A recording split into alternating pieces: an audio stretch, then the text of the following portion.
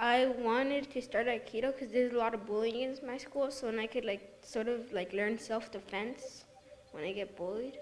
Aikido helped changed me by making me more confident in those types of situations. Of the situations that I would get bullied. I like the techniques and how everybody's really friendly.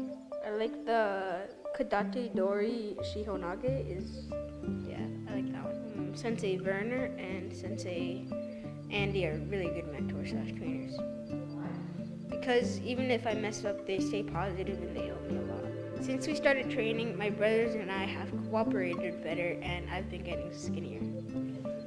What surprised me most was that everybody was really good at it, even the beginners. So it's like a really easy thing to learn. I thought I would have been like, oh my god, it's gonna take us forever to learn this or that.